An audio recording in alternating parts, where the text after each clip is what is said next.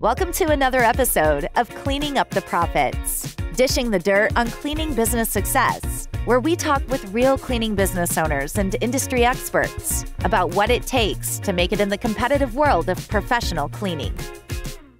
Welcome back to another episode of Cleaning Up the Profits. I'm your host, Melissa Homer, Chief Cleaning Officer of Microfiber Wholesale.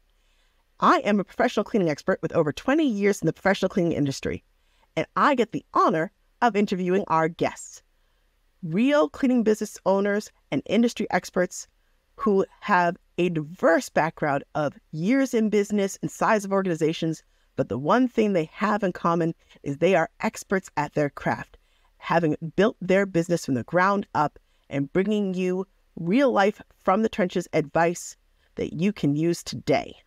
So without further ado, let's introduce our guest for today, Kathryn Boyce from Sir Grout and MaidPro, our multi-business franchise owner. Kathryn, welcome to our show. Thank you. Our audience gets a chance to know you a little bit and understand how lucky they are to hear from you today. First, I'd love you to share just a little bit about the type of businesses you own. Things like the names of your businesses, what they do, how big they are, just so they get a sense of how awesome and successful you are. Well, currently I own a MaidPro that I've had for 17 years. And last year in February, we opened the doors of Sir Grout. I do have a business partner for Sir Grout.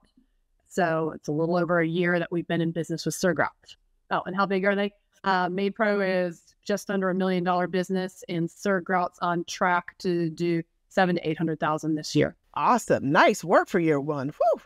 Now, for those that may not know those brands, can you explain what each of those brands do?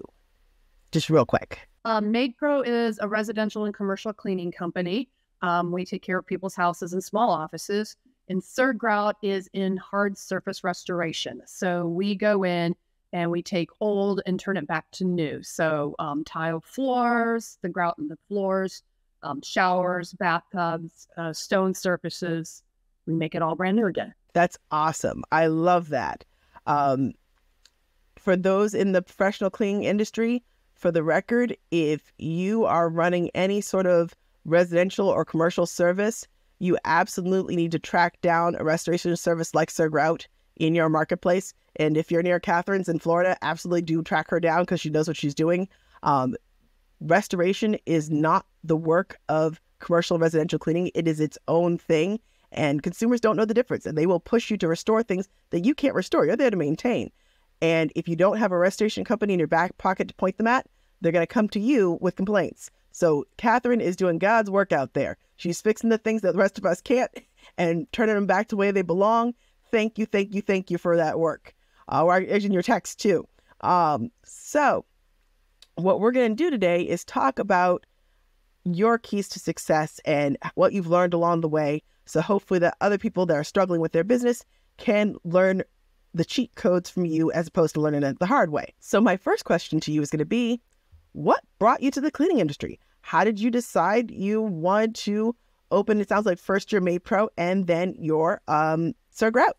Well, MaidPro was many moons ago, and it was, I was an accountant by trade, and I just wanted my own business. I wanted out of corporate America. Even way back then, I wanted out. So I started looking at different businesses. So it wasn't that I was a neat freak. It wasn't that I knew anything about cleaning. I knew nothing. Thank God for the likes of MaidPro Corporate that held my hand through all of it. So I opened it just to become a small business. Sir Grout came around because of things that were broken at MaidPro.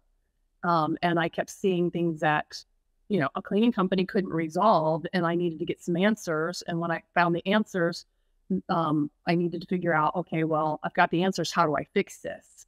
And Sir Grout was presented right about that exact same time. So it just kind of all fell into place. Like I said, on that one, I got a business partner. And it makes so much sense that you say that, because anyone that is in professional cleaning knows, especially if you're in residential, but in commercial as well, there's no avoiding consumers coming to you and saying, hey, I know you're here to maintain, but yikes, this surface is, seen better days. It's getting to the end of its wear life. It needs some restoration. Can you fix it? And if you don't have that other service in your back pocket, it's really hard to be, no, I'm a maintenance cleaning person. This is not what we do. And having that come up over and over and over again, I can absolutely see why you would be so smart as to diversify and bring in that restoration arm to your, suite of services so that you can take those customers you're maintaining and restore for them as well. So stinking smart. And for those that are looking as older cleaning companies on how to breathe new life into your aging business, absolutely looking at different types of restoration opportunities, whether it's glass restoration or stone restoration or tile restoration, any of those types of services, they go hand in hand with traditional cleaning beautifully. And you're living proof of that, considering the fact that you already did $800K in your first year opening of the doors. Nicely done, by the way. Well done. And that probably has a lot to do with having that ripe customer base from your existing business to be able to help give you that momentum you need. I'm presuming you were able to, or was that all raw new sales, or were you able to use some of that existing customer base as well? I would have liked to have seen a lot more, but yeah, I definitely did have clients from MaidPro that used our services. So I was hoping for more. Well, give them time. They're not going anywhere, and they're going to continue to realize their stuff's getting trashed by the year. We'll get them. So now we know how you got into things, and honestly, I love having people on here that didn't have a background in cleaning, because people think you can't get into the professional cleaning industry unless you were a neat freak, unless you were a maid first. And that's just simply not true. You can be someone like yourself who said, this is a smart business opportunity. I see this as a sustainable, growable business that is the hours I want, is a service I know people need, is something I think I'd be good at managing, I'm good with people, whatever, and decide I just want to do this because it's a smart business, not because I'm necessarily like, this big clean freak. So I love having you on here for that, because I think there's so many people that think, oh, I can't get into cleaning. I'm not a cleaning expert. I don't love to clean my own house. Heck, I hate cleaning my own house. Honestly, I think people like you actually become the best business owners for a clean company because you've been the consumer. You don't want to clean. You're not neurotically attached to every scrap of dirt. You look at this as a business. And how would you experience it as a consumer who hates cleaning and wants to outsource it? I think it gives you so much better insights and so much better connection to your customer than the neat freaks that are themselves, saying to the customer, you usually want it cleaner than that, and they're making their own problems because they have their own attachment to how they think the service should be. So I thank you for doing that and modeling that for our listeners. Let's go ahead and help you become more relatable to our customers, because I think a lot of people watching this don't have a million plus sales in two businesses and thinking, how do I get there? I want them to know that, you put your pants on one leg at a time like everybody else, and they can get there too. So let's talk about your rookie years. Let's talk about when you were new. Can you share what were some of the big challenges you hit in year one? Some things you remember, pulling your hair out about. Sir Grout's easier to remember because it's only been a year, but it does go back to MaidPro. The biggest thing in the beginning and throughout all of your career as a business owner is staffing. It's just getting the right staff in place and learning to drop the staff that needs to go away quickly. Even knowing that for MaidPro and Sir Grout, because we have less staff, you kind of want to nurture them a little differently because there's only a handful of y'all, and just holding on to the wrong person is just demonstrative. It's horrible. You've got to get rid of them. So, that's something that every business owner has to contend with. Just procedures, just learning the procedures, making sure that you know what your staff is doing so that you can coach and develop them. And it wasn't rocket science for me with MaidPro versus Sir Grout. Sir Grout learning, about caulk and epoxy grout and sealing and etching and honing and these are things that I had no clue about. I knew how to mop the floor. I knew how to dust. I didn't want to do it, but I knew how to do it. I did not know how to cut a shower out. So just learning policies and procedures and how you do things properly so that you can teach people. Those are about the two biggest things. And it's, I think any business, those are probably both two of the biggest things, just learning the business and learning your people. I was going to say, I think it is probably a universal truth of all small businesses, learning how to identify what employees are keepers and which ones to cut loose fast and are, dragging your culture down or whatever is going on. That's just life in terms of owning any business. And so I think you're spot on that that's going to be number one for a lot of people. I'm curious, sharing for our listeners that are struggling with that and trying to get a better sense of it. Going off, I'm going to tangent off my usual questions and hit it because we're just talking about it already. What are some of the things that you found that help you figure out quicker, gee, this is someone I should be, nurturing and keeping and helping grow here, or this is someone I need to help find another future at some other organization real fast?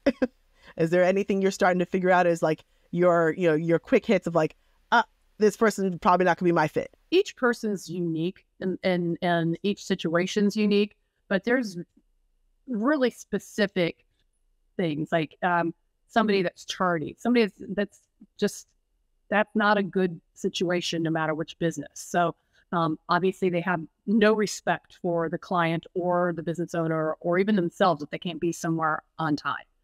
And that's not the one-off where you're stuck on a highway somewhere or your car actually really did break down. Personality, negativity, those are big things. If you don't have if the person's not customer service related or oriented, that's a problem, because both my businesses, we're walking into people's castles. It's their homes. That's where their secrets are. That's where, they cry in the corner if they need to. That's where they pray. That's where they eat. That's where they love.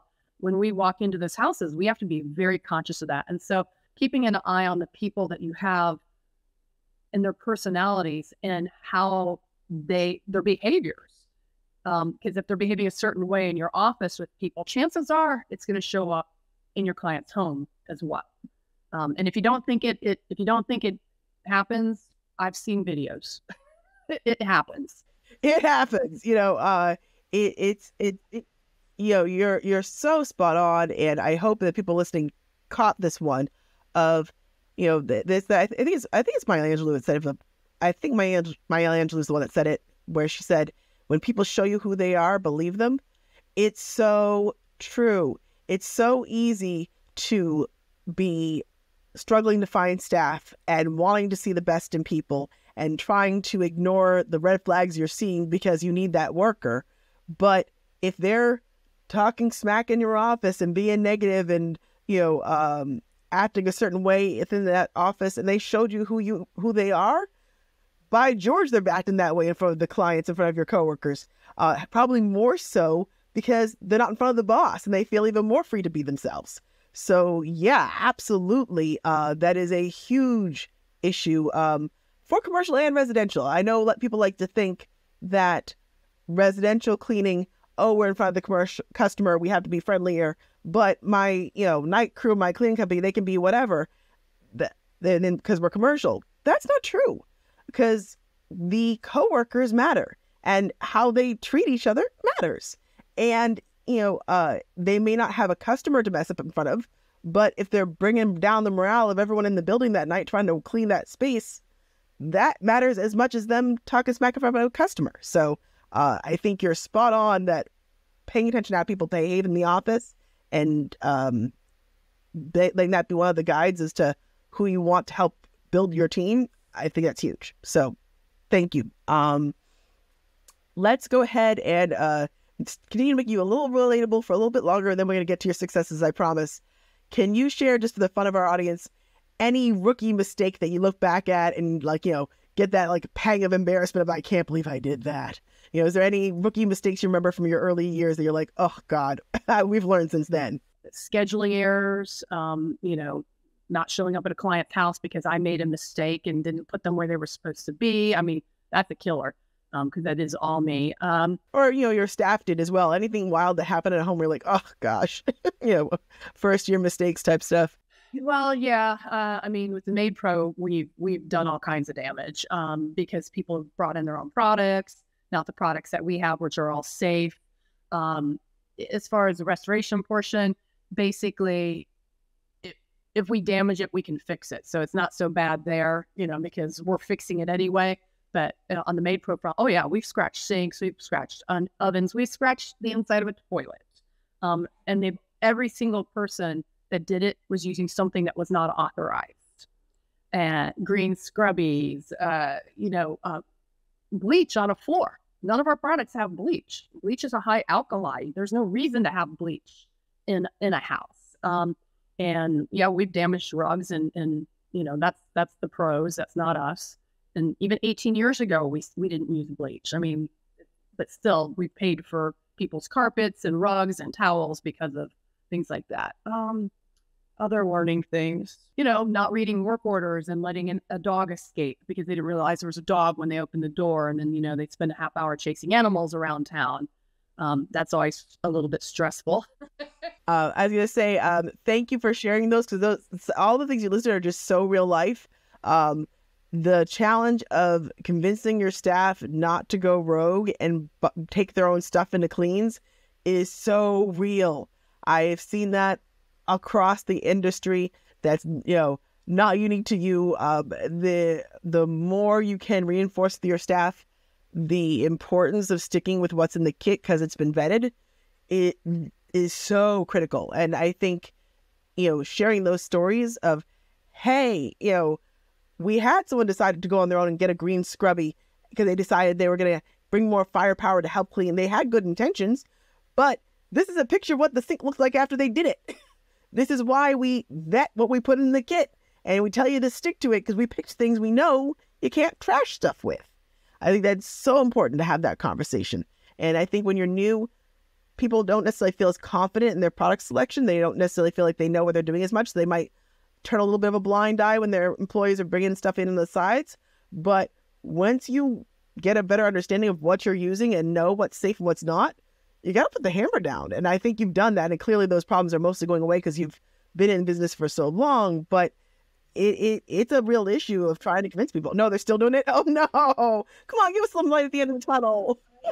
I walked into my office just this past weekend, and on the desk of my quality control supervisor was a bag of green scrubbies. And I about had a kitten. I was just like, what? What the heck? But they're like, well, so there was a note. I'm like, these need to be returned. These never go out in the field. And it's just each new person you have to coach them because I don't know why they think green scrubbies are a thing. It's like, shouldn't exist. They really shouldn't. Even with Sir Grout, we don't use green scrubbies. So the green scrubbies, fun fact, those are actually designed to strip finish. So you see people using them in cleaning all the time because, again, no, I should not be mean. I'm not going to say because they're idiots because I want to say because they're idiots, but I'm going to stop myself because they haven't been educated on how to take care of surfaces properly because we don't teach enough about cleaning in schools and in science classes. There's so much opportunity to teach people the chemistry behind cleaning, but we don't. So people wing it at Home Depot and they say, oh, look, this white pad's for scrubbing. This green pad must be for scrubbing too. Awesome. But they're really meant to strip finishes. Therefore, when you want to clean wood to refinish it and you put, paint there and stuff on and you scrub off that finish, that's what the green pad is for, is to strip finish and then go put new stuff on. If you use it on anything you care about, it is going to absolutely trash it. It's like those black pads there for like stripping up floor finish. Those are also stripping pads. They are meant to strip the finish off floors. But again, people say, oh, look, it looks like a scrubbing pad. It must be like this one I'm on the back of my kitchen sponge. It's like, no, different game. No, those black pads, we take down travertine with those. So we take it down a whole level to get it, to get etching out. So yes, you don't want to mess with that. Yeah, black pad's like sanding. By the way, to take it down for people that aren't in the restoration world, she literally resands and hones and grades stone as part of her restoration service. So if someone drops something like acid on marble or travertine and they've created pitting in the stone, her organization comes out and resands down to that lowest level so it's smooth again. That's aggressive pads. You don't want to be scrubbing someone's tub with that. No, and acid can be as simple as lemon juice and orange juice on a marble or travertine counter. I mean, it should not be on a counter in a kitchen. I'm just saying, marble and travertine should not be a counter surface. I know we're veering sideways a little bit, but I think a lot of people watching will appreciate. I could have someone to vent to, especially as a restoration specialist, how many terrible choices people are encouraged to make when it comes to remodeling their homes lately. It used to be we had these very durable ceramic tile floors and practical countertops, and you could maintain it. And now, whoever said marble belongs in a kitchen at all or travertine belongs in a kitchen at all? They're acid sensitive, and you're making tomato sauce and lemonade and white wine sauce all the time, and it's all acidic. Like, that's just like a recipe for disaster. And you just wonder who on HGTV said, yeah, that's a great plan, and started this mess, And river rock floors, that's the new one. Everybody's putting river rock floors in, and they're just being ripped up because what's river rock? It's a natural stone. And what are you doing? Shampoo, conditioner, shaving cream, hard water, calcium, all that stuff is hitting the river rock, and it's etching and it's becoming dull. And people are like, what can you do? And it's like, well, we can't regrout because it's not square. So you can't regrout. And you've just etched your floor. It's like the worst. It's so pretty when it goes in. It's the worst product you can put on a shower floor. Thank you for saying that out loud. I'm going to make sure we cut that one to a reel so the public can hear it. I see people putting that in. It's all on their Instagram and like how beautiful this bathroom is. Show a picture 2 years later. That's the thing. Like, everyone gets this new and model stuff, and then cleaning companies like our world are tasked with maintaining it, and it's not maintainable. And thank you for saying that out loud. The ones that drive me bonkers are marble showers in places where people have hard water. The river rock, oh my God. That's also just, I've seen it as like floors, not even just in their showers. People have it like in weird little like hallways or bathrooms. And then you're like, how do I mop this? Because every mop is going over that. Good luck. So much uneven slate stone and things that they can't navigate over. There's just so many bad life choices. Or, bright white grout with no sealant on it in the front foyers. It's just like, So at some point, every one of these gray hairs is dedicated to somebody at HGTV. I'm just saying. Oh, and you and I can go back and forth on what not to do when you're remodeling your house. Honestly, so we're going to do this interview and stay on target because I don't want to get too distracted. But I'm going to invite you back because you just said something. We're totally going to get together at a separate show. Just warning all of my listeners, this is happening. Me, you, glass of wine, griping about all the terrible decisions people are making about their houses and what not to do remodel. I think we need to be a show, especially since you have the restoration angle. We can go back and forth for hours on the things that just people put in and they have no idea what they're getting themselves into. So yes, this is a show. I'm declaring it. I'm down with it. To restore a travertine 800 square feet travertine floor, $6,000 to restore it. Jesus Christ, is that much? Exactly. It's like, why would you want to do that? Job security, baby. I love it. That's awesome. I can go make that paper. But man, let's save some people from it first. All right. It's awesome. So getting us back on track, though, because we got that show. Now everyone knows there's preview coming attractions. Let's focus on this show for a bit. We've talked about some of the rookie mistakes. We talked about things that have gone wrong. Let's talk about some of the stuff that goes right. Can you share some of your early memories of like when you're like, I've turned the corner. I think I'm getting this. Some moments where you're proud of what you remember, or you've really started to feel like you're getting grounded as a business owner, and some of the lessons you've learned that you feel like you're making. I don't really have any defining moments because each time I think that I'm there, this rug gets pulled out from under me. So I really try to just stay humble, and because you boast and the virus hits, that would have been my first $1 million year was the year the virus hit. And yeah, there goes this giant rug. And there was no genie on it. Seriously. But don't do that. Don't take it. I'm going to challenge you. Don't do that. There's a temptation to say, I didn't hit a milestone because the rug got pulled.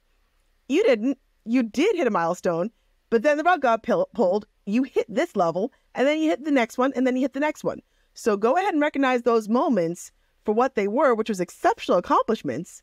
It's just once you've leveled up to level 2, the new dragons come out. You know, it's like in any video game. You defeated Dragon 1, take that moment and be proud of yourself, and again get a level 2, and the bigger dragon comes out. You know, and that doesn't mean you weren't good at it. It just means you were awesome at level 1, and now you got to get to the level 2. So go ahead and share some of those early moments. And yes, rugs got pulled afterwards. That's fine. But be proud of yourself for those moments that happened.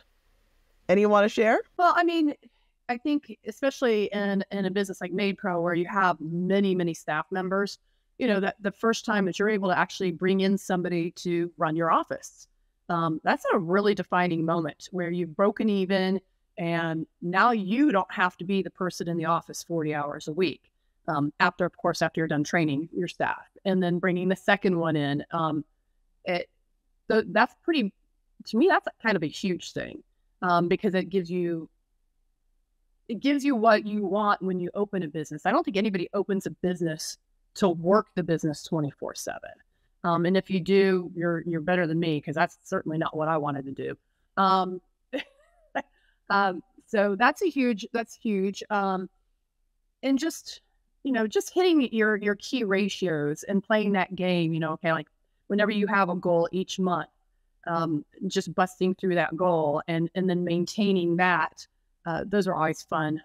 With Sir Grout, you know, it's the same thing, just focusing on closing ratios and, you know, I'm a numbers person. So that's what's fun to me, is just watching those numbers and making sure that they're being maintained and broken. That's awesome. Actually, if it feeds to a question I'm going to ask in a little bit that I may ask out of order because we're just already talking about it. You know, when it comes to running your own business, there's a lot of things that you can decide I love and I want to do, or things you can decide I'm doing this for now until my business can support me outsourcing it because I can't stand this part of the business. And it sounds like you already identified several things that you made that decision on. Of you didn't want to be stuck in daily operations. You wanted to be able to be that executive owner that's more overseeing, not have to be there 24/7 with the business. You identified that you like the finances, and that's something you wanted to maintain and focus on, where some people may hate the books and, you know, get overwhelmed by the numbers. So I'm curious, how did you go through that process of figuring out, you know, what you wanted to keep and what you wanted to get rid of? Was it a matter of just organically realizing I hate this, I want this gone? Or was there a process of self-reflection and looking at, you know, what you want? Did you have a vision when you got into this of what parts of the business you wanted to keep? I think it all goes, it's actually very different for both businesses, because I would like to tell you I don't like people, and so I didn't want to deal with staff. But then at Sir Grout, the thing that I love more than anything is going out and doing sales, and we literally go into people's homes. So all day long, I'm around brand new people. So it's, you know, it's different. I don't know that there's really anything defining about it. I believe just having to deal with the day-to-day, you know, people calling out or doing scheduling changes, it just got boring. And it wasn't challenging for me anymore. I could just maneuver through a dispatch board, and it was just like, you know, it wasn't Tetris anymore. I just knew what to do with my eyes closed. And so when I get bored, that's never a good situation, because then I do things like go out and buy another business, you know, to alleviate the boredom, or get another dog or something, you know. With Sir Grout, it wasn't so much that I know what I'm capable of. So I had to bring a business partner in for Sir Grout, because I'm not capable of being the person in there cutting out the shower. I'm going to be 58. I don't want to be on my knees cutting out showers and floating floors and, you know, using big buffers and, you know, when you're honing and polishing, that's not my thing. So my thing is the people and obviously the books straight across for everything. Did I answer that question?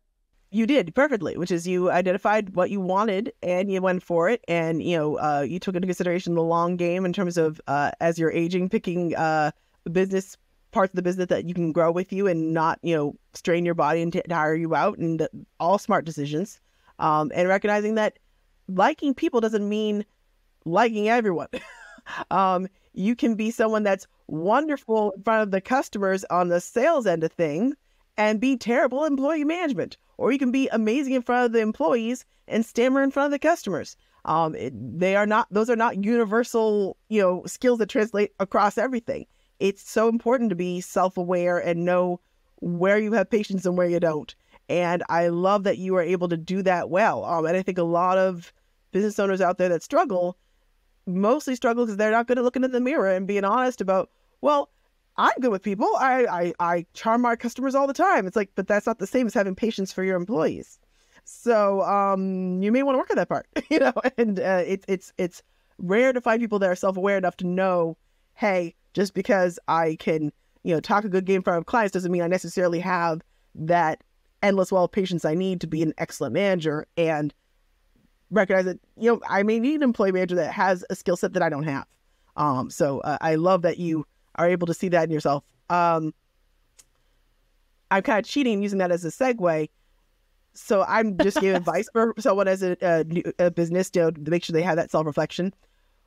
What advice would you give to people that are getting into the cleaning business, some of the new owners? You've been at this for 18 years, I think you said. What would you share for people starting out, help them avoid some headaches and heartaches, the new ones? What advice would you give them to help them on their journey? First, you have to figure out what you're good at and what you're not good at. Because if you don't have that, one thing that really triggers me when I'm speaking to new owners is somebody that's not keeping an eye on their books. And I understand a lot of people are not number people and they don't understand it. Okay, that's fine. That needs to be given to somebody else, because every single month you need to have your benchmarks. And if you don't have them, you're going to have some big problems. If you don't know what your attrition is, if you don't know your closing percentage, if you don't know what you've got sitting in the bank, if you don't know what your payroll percentages are, that can kill you and shut your business down very quickly. So you need to find your strengths, and, anything that you're weak in or something that you need to develop, you need to be on top of that immediately. That's not something that you can pigeonhole. As far as cleaning, there's always people like you. Like, if it's part of the cleaning aspect, like me, I had no idea about anything cleaning wise. And so who did I go to? People like you. What do I do for this? What do I do for that? How do I handle this? Know who it is that you can go to and make sure that you've got people you can bounce stuff off of. Part of the reason why I like being in the franchise industry, being a franchise versus, Kathryn's cleaning service, is because I've got all those other owners out there that I can bounce questions off of on both ends of the business. And so you need to know your resources. You need to know your weaknesses and strengths. You need to not hide from the things that you're not strong at. And what you're not strong at, you either develop it or you make sure you have the proper person to take care of it for you, so that you're not destroying your business. That is all such good advice. I think, you pointed out something that I keep trying to preach that I think is so important, is having a network. As a franchise, it's kind of a cheat code because you get those like-minded individuals kind of handed to you on a silver platter right from the get-go. If you're running Kathryn's cleaning business, it can be lonely out there. Finding your peeps, finding organizations and local peer groups is so important as a new business owner, to have like-minded people to share your pain with and your frustrations with and get ideas from. Because, let's be honest, your buddy that's, an accountant or is some, marketing person, they're not going to be able to relate to your daily struggles the way another small business owner is going to be able to relate. And they may love you and be a good friend and want to take you out for a drink and say, I'm sorry you had a bad day at work, but they're not going to be able to get it the way another small business owner is going to, and be able to give you advice the way that other owner is going to. And that's absolutely true. I mean, that's so true, Melissa. Other people that are not business owners really do not understand it. They don't understand the day-to-day wins and struggles. They just don't get it. And being an entrepreneur, there's such a small percentage of the world actually are entrepreneurs. So you've really got to zero in on if you are, Jane's cleaning company, then get yourself to one of the BNIs and get yourself to some other groups that have other small business owners if you're not with a franchise. It's actually kind of funny what people think you do as a business owner. It's very humorous. If you actually were to quiz your friends, hey, what do you think I do in my business?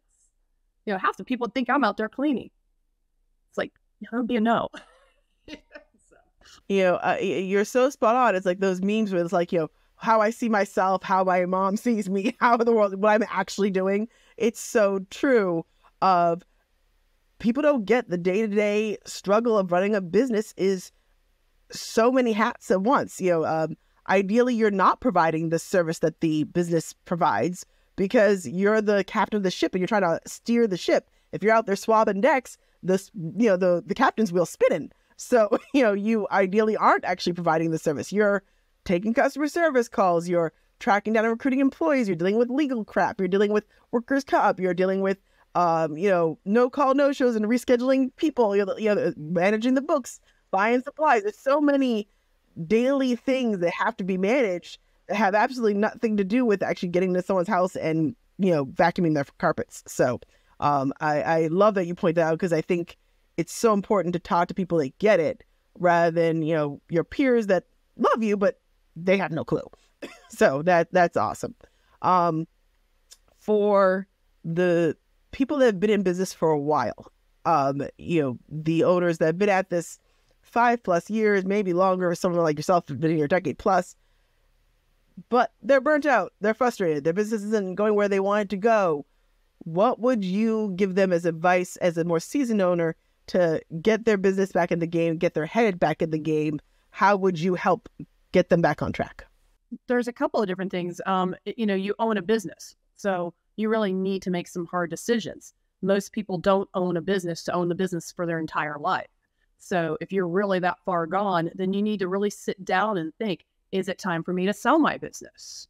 Because that's a legitimate thing. So, selling a business is a possibility. If people that don't take vacations, that's going to kill you. As a business owner, I've coached several people. Oh, I can't get away from it. Are you crazy? You have to get away from it. If you don't get away from it, you're going to burn out. I travel probably about 40 days out of the year. I'm not talking weekends. I'm talking travel. When the virus broke out, I was in Bali. In September, I'm going to be in Kenya. I've done, Croatia and BVI and all these different places, and I go on a couple trips a year. And it's very important. If you can't do trips, then spa days, or for the gentlemen, if you don't like spa, go out and make sure you're golfing and doing your racquetball and you're taking time away from the office. I've never ever understood anybody that has to work more than 40 hours in the cleaning industry. I don't get it. Something's being done wrong if you're working more than 40 hours, because it is not brain surgery. It's not selling houses. It's a business that is generally Monday through Friday, unless, of course, you're in the commercial end. But in restoration and in cleaning, that's normally Monday through Friday, 8 o'clock to 5 o'clock. And you should be punching out. If you're not out there cleaning, your work should be done, with the exception of if you're newer and you might have to pick up a couple sales calls to build your business. So burnout's huge. There's many times where I wanted to throw in the towel. And at that point, you pick up the phone and you call your girlfriend and cry tears, drink a bottle of wine, hit the spa, hit some golf balls, whatever you've got to do to get back in the game. Or if it continues, make a decision. What do I need to do as far as, do I stay in the game? You are so spot on as to trying to put your own face mask on first. I think it's one of the things that is so hard for people as business owners, as parents, as so many things in life. We think that we're better serving the people around us if we just go, go, go, go, go, go, but that's not reality. You have to recharge the batteries. You have to plug the cell phone in and recharge it if it's going to work. And, that temptation to work yourself into the ground because somehow that's going to make the business go faster is actually going to make it go slower eventually because you're making terrible decisions because you're burnt out. And I love that you've prioritized travel. And I hope you see the world. That's awesome. But, for people that are like, hey, I'm not a world traveler or I don't have the scratch for it just yet. That's okay. You mentioned it perfectly. There's so many things you can do that are low budget, but refill your batteries. It can just be time with your family. It can just be whatever the hobby that you're into. It can be, chilling out with a, frosty beverage at a, beautiful scenic vista of your choosing of the, hang out with some nature and, breathe in some fresh air for a couple hours. Take a walk. There's anything that isn't work, trying to all day and night to make this business happen. It's not going to happen if you have no energy left. So I think you're spot on, and thank you for saying that. And the other thing I think you said that was, kind of important too, or really important too, is, thinking about selling and the legacy of your business.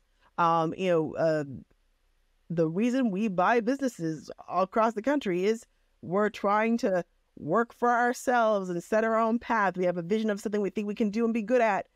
But the vision isn't, I'm going to be, working up to my last dying day and flop on top of the desk. That's not the reason we're here. We work to live, not live to work. That business, even if it's wildly successful, is supposed to be fueling your ability to see the world if you're into travel, or spend time with your grandbabies if you're into that, or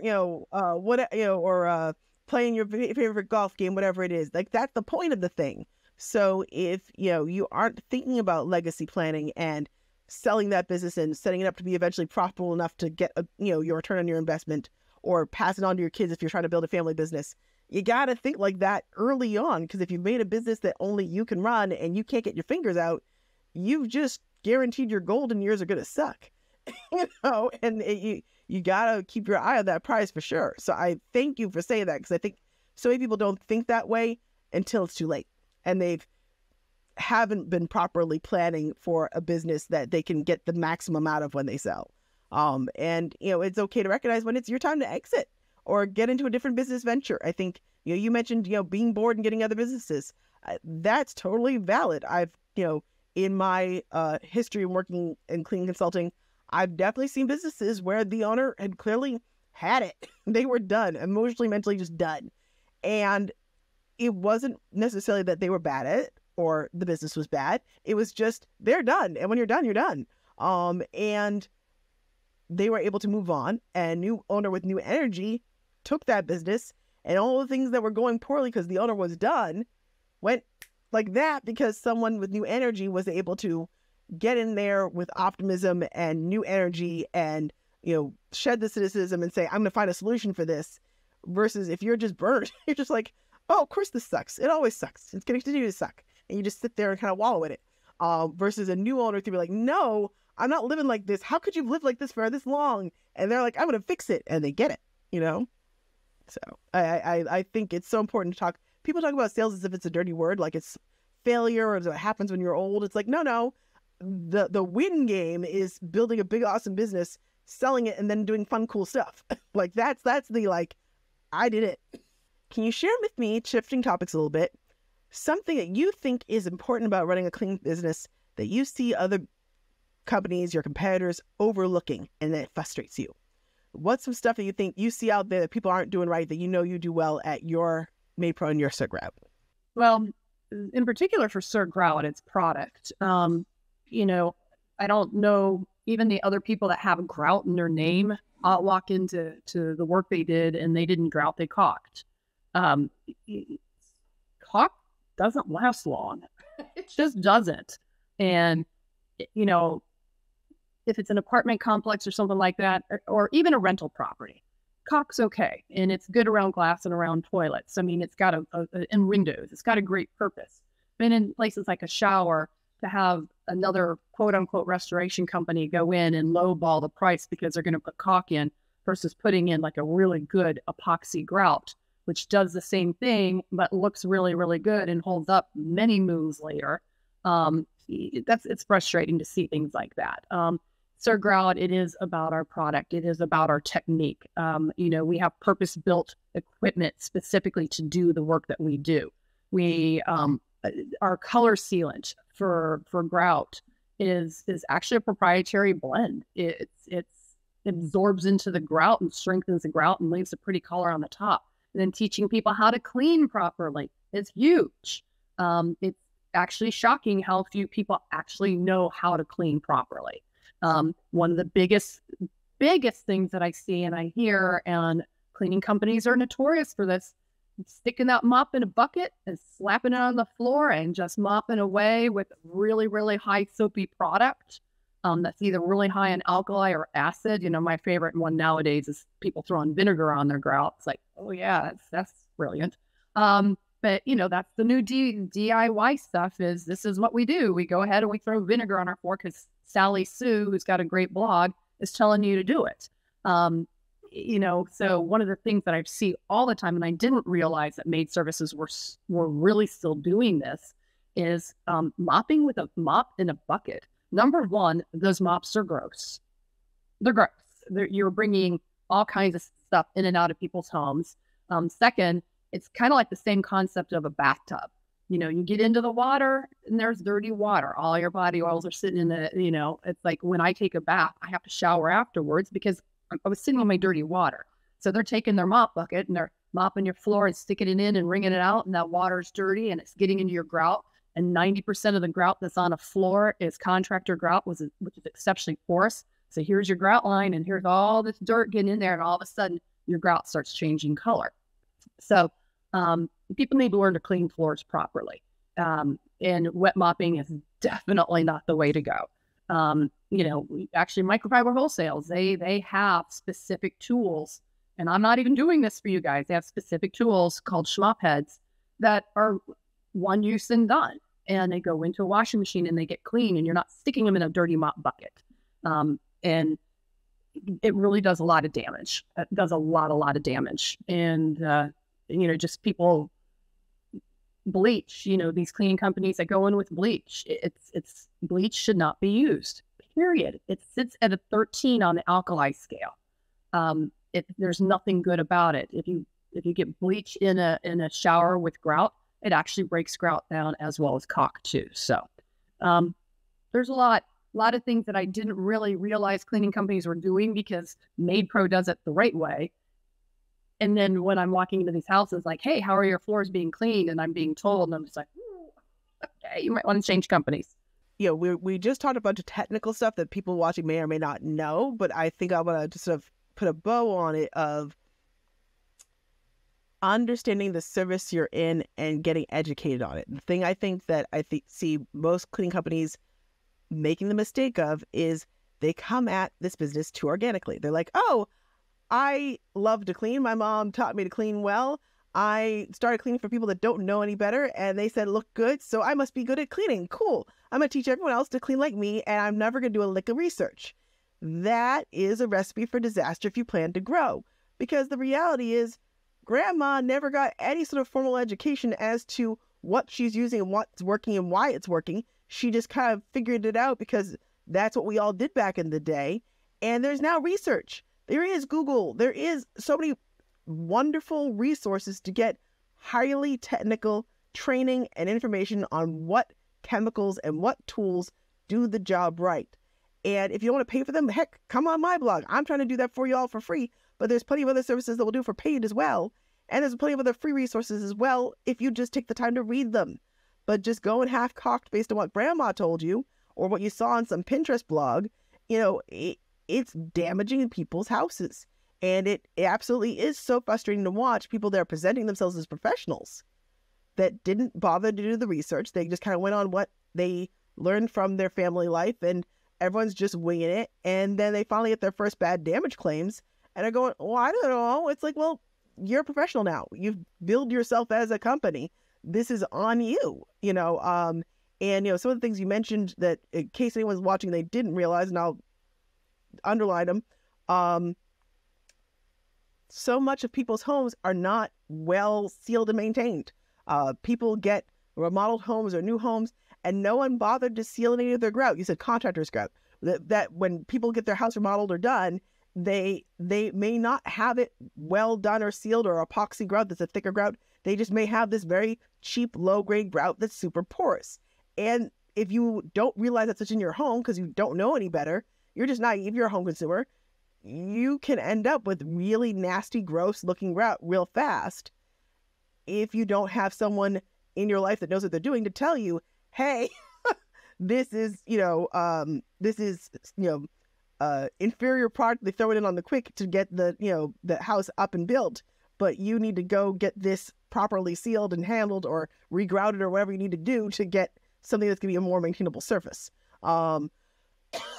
And if they don't have that anyone in their life, like a professional cleaning company that knows what they're doing, part of our job as professional cleaners is to consult our customers. They don't know what they're doing. That's why they're coming to us. And if you don't know it either, then their house is going to get trashed. So I love that you bring that up. And seeking out those resources is so important, especially as a cleaning business, because your consumer has no clue. And it's a moral obligation to have more of a clue than your customer. It is. They're counting on you. They think you're the expert. It's not fair to be like, well, I was just a house cleaner. I don't know. I'm new to this thing. Well, you charged them as if you knew. Get on the stick. Educate yourself. That I totally agree.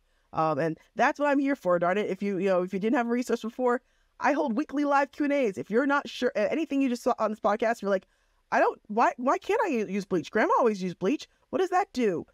Get on our weekly podcast. We have a weekly live, or actually I'll let Kathryn explain it in a moment so everyone gets a technical answer.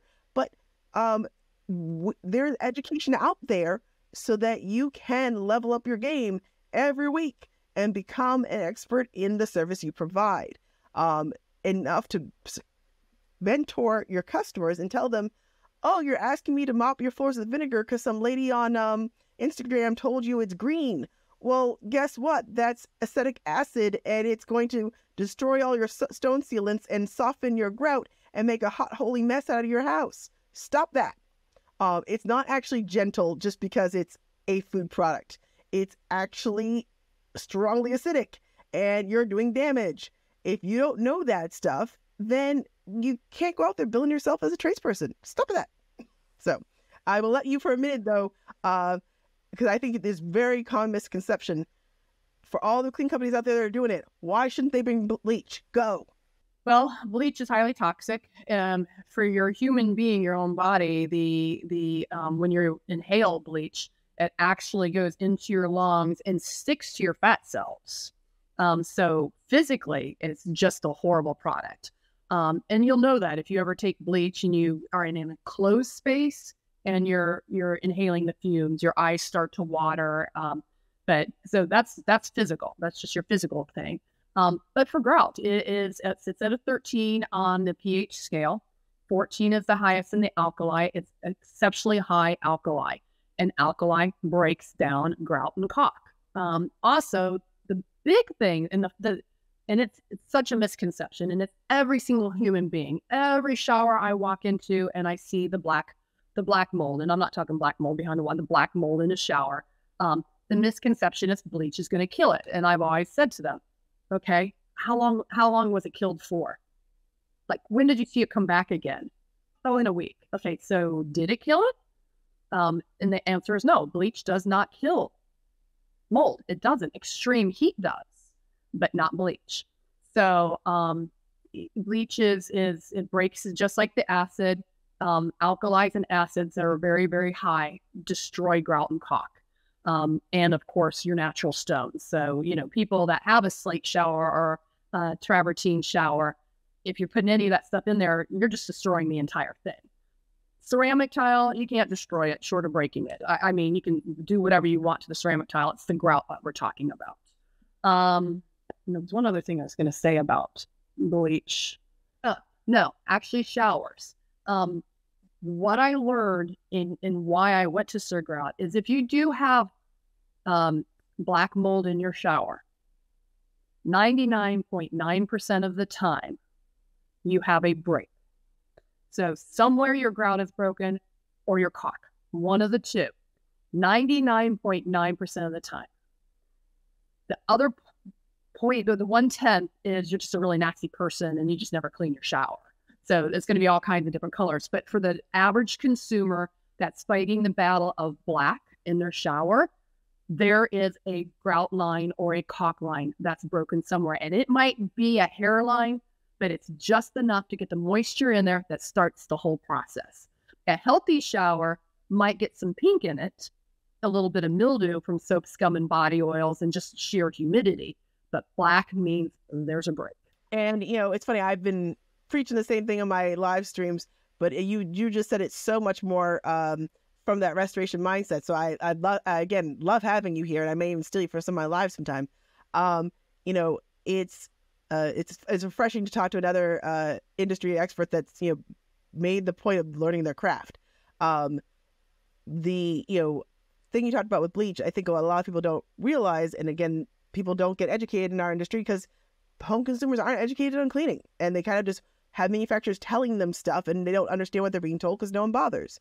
But bleach in specific, not only is it really alkali, it's really unstable. Half the reason it can't kill the mold in the grout is it never gets there. If you put bleach on a smooth, non-porous surface and the mold spore is stuck in that bleach on that smooth surface, yes, it can kill it in that one environment. But it's so reactive when you put it on grout lines, it's completely doing its oxidizing crazy thing right there on the outer surface. It can't get into the grout to do its job anyway. It's blowing up and becoming salt water right there on the surface. It never has a shot, even if it could, of getting deep enough to cause, to kill things. And people don't realize that they're like unloading half a bottle of Tilex on this black grout line they're mad at. And what they end up doing, like you said, is there's a crack somewhere. So they're feeding water into the grout and into the mold colony they're trying to kill. And all the bleach in that formula is reacting on the surface and becoming salt water and never even being bleached by the time it gets into the grout where they'd want to kill those mold spores in the first place. It can't even get there. So it's destroying the grout, and it's not even bringing the killing action to where you want it to go. It's like the worst plan. So yes. Well, and on top of it, you're just putting more moisture into the colony. So here you've got this mold, it isn't getting more wet. Like, woo, it's a party. So yes, so I think a big message of the thing you see that drives you bonkers, I see it with you, is cleaning companies that need to commit to actually being experts at their trade and offering an amazing service by understanding what the heck they're doing. So we already talked a good bit about things like outsourcing and wishing people knew more about their business. I'm going to flip it a little bit, saying, what do you wish customers understood about cleaning business more?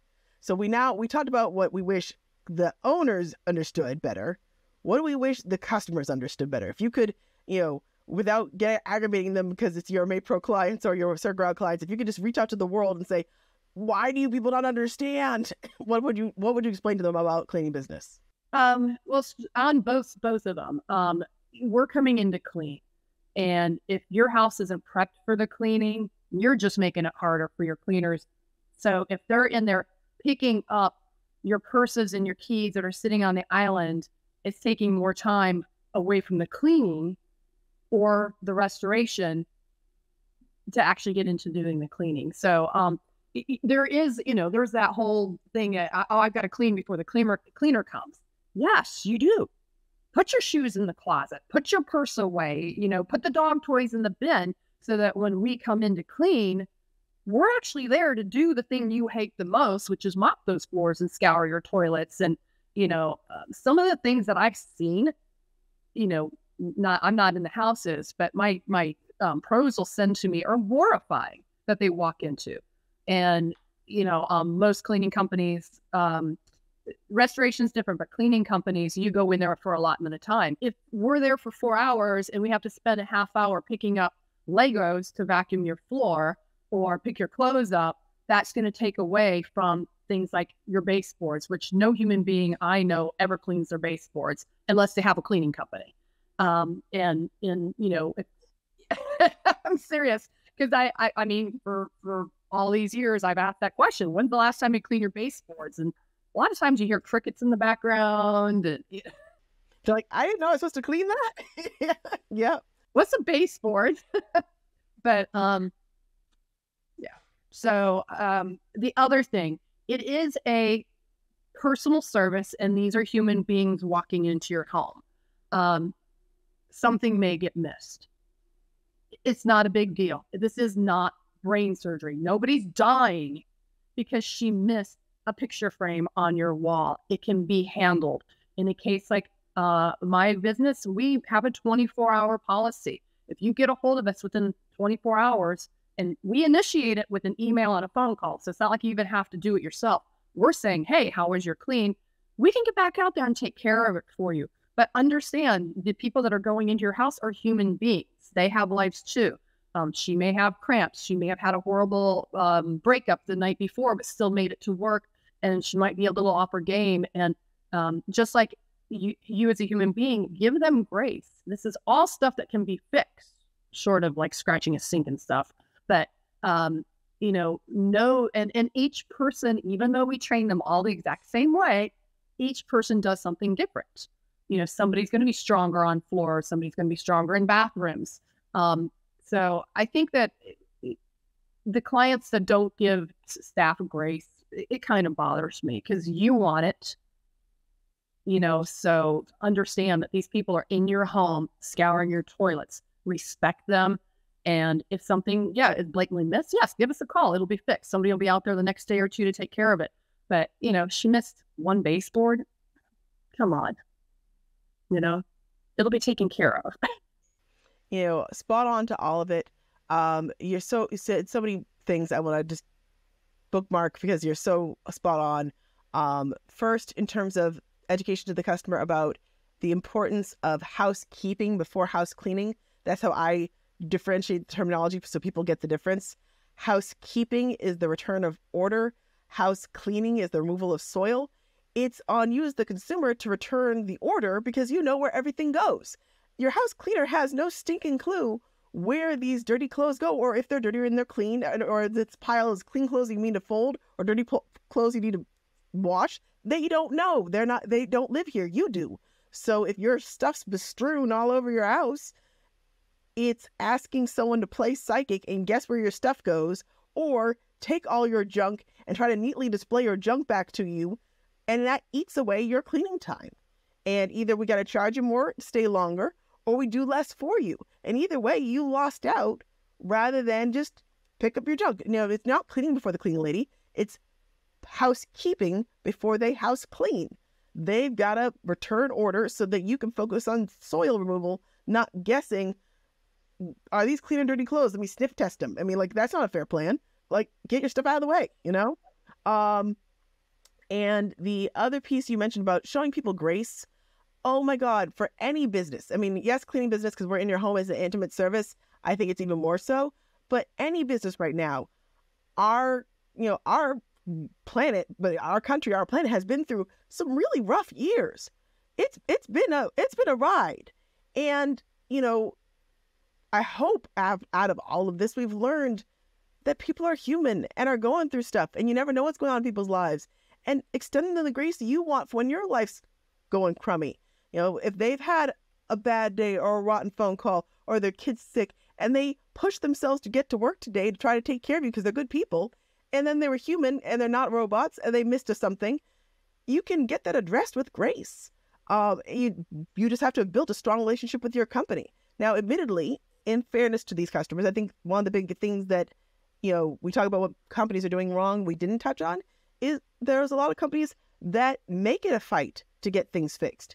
You are amazing. You have a 24-hour guarantee you mentioned, where if there's anything they find that they don't feel is what they were hoping for, they can reach out to you and you're going to take care of it. You're running things right. That's awesome. Unfortunately, there are businesses out there that will say, oh, well, we were there for 3 hours. That's your problem. And no, I think we did it fine. And they're all defensive and cocky and won't help. So I think a lot of consumers have been trained that the only way they get help is if they're grouchy and nasty and go full Karen mode. And I think that their instinct is, oh, the house didn't come out right. My job is to scream and holler on the phone right now if I want them to help me, because otherwise they won't help me. And I think we have to work on, as an industry, especially in cleaning, telling people from the get-go that they don't need to do that with us, that we have a plan in place. You're going to be able to reach out to us and say, this wasn't my personal taste. It was not even like it's bad. It's just not how I want my home to look. And we got your back. We'll be out there. We'll take care of this for you. That conversation, and from day one and then living up to that, should allow them to be kind to your employees and say, hey, this isn't the way I want things to look. And then be kind to your staff and say, hey, the cleaner that came out, this wasn't what I was hoping for. Can you fix it? And if you stand behind your work and you do it, no one had to yell at all. You know, I mean, it's just about setting that relationship and that respect and that trust. And it goes both ways. You know, the customer does have to treat us with respectfully, but we also have to make clear beforehand, we're going to stand behind our work and you're not going to have to scream to get help. You know, and if you do those things together, then the screaming should never happen. There should just be, oh, you're a human. You missed the baseboards today because you know, my house was really extra dirty and you got distracted by some other stuff. I get it, but they're missed. Can you come fix it? Yeah, I got you. I come back and I fix it, and everyone's happy. You know, we're humans, and I love that you are communicating that, because I think the more we can help customers get it, that if they build these relationships with their cleaning staff and are able to have an honest back and forth, there's no reason to ever leave a company. You can just give them honest feedback, have them correct it, learn from their mistakes, and do better. Now, if they're not willing to learn and they're making the same mistakes over and over, at a certain point, you know, you're done with that service.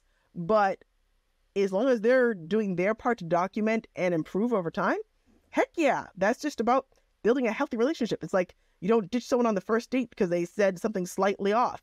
You're like, oh, this person's got all these wonderful qualities. I'm going to learn from each other and we're going to learn how to communicate better. That's like what everyone does in relationship counseling. Learn to communicate better with your cleaning company. You know, you've got to learn how to communicate with someone you're going to be in a long-term relationship with. And if you're in a relationship with your cleaner, and you are, if you're in a business, they're in your home, they are part of your lives, you're in this relationship, you need to learn how to have authentic communication, express your wants and needs, have them taken authentically and not with judgment, and get your needs met. If you can't do that, you shouldn't be working with this person. If you don't have that level of trust built up, they shouldn't be in your home. But that's a two-way street, and everyone's going to play their part. But, you know, I think it's so spot on that our industry has to do a better job of explaining to customers how to get their needs met and how to get supported. But customers also need to do their part and not go full Karen when that company has told them, I got you, I got a plan, I will support you. You don't have to scream to get your needs met. You know, oh, and I remembered the thing that I wanted to earmark as the other thing I wanted to say for you. I love how you mentioned how different cleaners have their own strengths. I think this is something that people don't get at all. When you train with great training. I know you do. You're very detail-oriented. You love your craft. But people are people. It's like when you go to those paint night parties and everyone's learning to paint the same silly flower at this paint night. But if you look at the paintings at the end of the night, they all look different, even though they were sitting in the same room with the same paints and the same instructions at the same time. Everyone has their own strengths and weaknesses, and the way their brains work, it's going to come out a little different. You know, they'll all look like a sunflower, but they're going to be different sunflowers. When you hire cleaners, I don't care how hard you train them, they're not robots. They're all going to produce their own version of that sunflower in your home. And if it's not what you're hoping for, it's okay to be honest and say, this doesn't meet my needs, but then have a conversation about what needs to change. You know, how much darker do you want the petals? How many more petals do you need? Rather than, I give up. This is a terrible painter. I need a new painter. No, they just did their own style and they just need some feedback. You know, I think it's so important to recognize even highly skilled cleaners just may have a different style that you're not used to, and you can give them some feedback. They can learn you and give you what you need, you know? So I think we're at the end of the interview, except for our last two, which are our little fun questions. They're not really business. They're just sort of like silliness. So first, do you have a favorite cleaning product or cleaning hack or cleaning technique that you love? I try not to use the word hack. I've been educated by a couple of people that they feel like hack means like, you know, last minute trick that isn't a real way to do it. But I mean, like, you know, things that like products you love or things you know work that you're like, oh, when I found that's like my favorite. It's not a cleaning product, but showers and bathtubs, shower curtains and shower doors. People need to realize that the best way to combat mildew in a shower is proper ventilation. And the ventilation, even in the state of Florida where I live, they stink. I mean, I can go into a McMansion, it's the same crappy ventilation as my normal house. So one of the best things for your shower and or bathtub, the day of use, the door and or shower curtain should stay open throughout the day to ventilate. And that will actually help a lot in eliminating mold and mildew buildup. And like I said, it's not even a clean price. It's just that simple. And if it's a shower door, shut it at night so you don't walk into it when you go into the bathroom in the middle of the night. And, you know, it's pretty simple. That's a huge piece of advice. I don't think people realize that at all. Great advice. Yeah. And the other thing, in all my years, the most pristine showers I've ever seen, and I won't do this, I'm telling you right now, I'm not that person, are the people that dry their showers every time they use them. Simply drying it. At 5 o'clock in the morning, 5:30 in the morning, my ass is not drying the shower. It's just not happening. But the people that do, when we go in, it's just amazing. So that task, if somebody has the energy to do it every single time they shower, it will add years of life to a shower. Ventilation in general, your spot, you know, honestly, I love that advice. That is not a clean hack. That is like a home ownership hack of ventilation in bathrooms. Clean your vents, people. I can't tell me people have like these rickety old vents in these old homes that have never seen the better side of a wipe down, and it's not even moving air anymore because it's so nasty in there. You know, or they've got windows that are painted shut because the house is old and all that stuff. Like, yes, drying the air out so that the mold can't grow. Huge, awesome advice. Love it. Wonderful one. And clearly from someone that has dealt with the aftermath of when people don't. So awesome work. This is my very last one. Last question. For the sake of our listeners' entertainment, do you have any fun stories? You know, the either heartwarming, you know, we saved a dog's life, or, oh no, we lost the dog, or, you know, whatever it is, you know, any wild stories from the real lives of house cleaners. You know, keep it PG-13. I'm not doing house cleaning at Park, but I'm sure you've got those stories too. I'll probably do that at some point, maybe, but not yet. What any good juicy stories? I have a ton, and a lot of them are past PG-13. But one of my all-time favorites is we had a client who had an attack cat. The most vicious animal we've ever dealt with. And, you know, we walk into houses with huge dogs. This cat would, and I didn't matter who the cleaner was, would hide under the bed and literally attack the cleaner and the vacuum. So that obviously, you know, claws and teeth, not a good thing. So, you know, we had the discussion, you know, the first time it happened, we kind of blew it off. But then, you know, another person went in and it's the same thing. So we had the discussion with our client. And we had to make better for years. The only reason why we don't have her, she had to move to the other side of the state. But we had the discussion with her. And what we did is we found a cleaner that could come in earlier than our normal time because this client worked really early in the morning. And what she did for us is she put the cat in the closet.